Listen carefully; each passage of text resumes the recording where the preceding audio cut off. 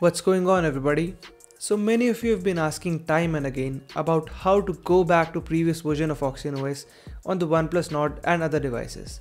And though you can use a rollback package to go to Android 10, but that way you will not be able to choose the version you like the most. Or if by any chance you have bricked your device in any way and just wish to recover it, or if you are someone who wishes to go back to stock Android from custom ROMs, well, this video is for you. So without wasting any time, let's have a quick look at the process on how you can do that.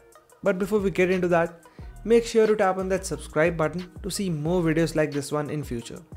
Also, in case you want to watch this video in Hindi language, here is a card to the BitTech Hindi channel.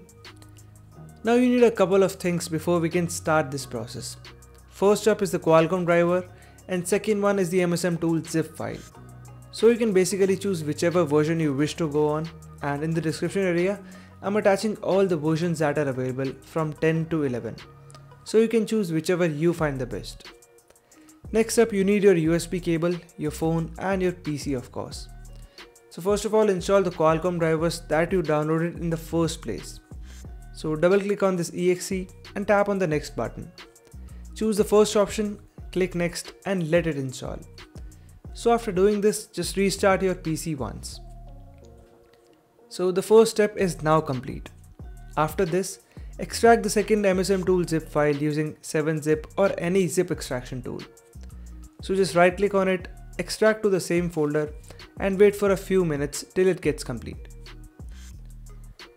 Now after all this, you just have to double click on this MSM download tool.exe file. So now in the user type, choose others from the list and click on next. Now choose India in the target option from the top and just click on the start button.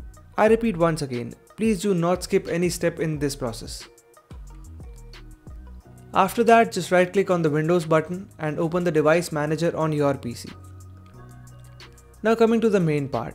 So first of all, turn off your device, and after that long press and hold volume up and down key both at the same time and keep them pressed for like 10 seconds or so, and then connect your phone to your PC. Do not leave the volume buttons just yet. Just release the buttons now, and in the device manager it will show up as QLoader 9008. So if you get this, then well done. If you don't, then please shut down the device and try once more. So now you can see it says that your device is connected. That means our OnePlus device is ready to be flashed with OxygenOS. Now it will just start installing OxygenOS on your device, and it will take around 5 to 10 minutes. In this time, just leave your phone all alone, and once you see it's finished, well, your device will reboot to the OxygenOS, just like it used to be on day one. Simple enough, isn't it? So in case of any issues, you can just find the link to Telegram community and I'll help you out. So that was a simple process to flash OxygenOS on your OnePlus Nord. And if you end up liking this video, make sure to tap on that thumbs up button if you like it, and subscribe for more videos like this one.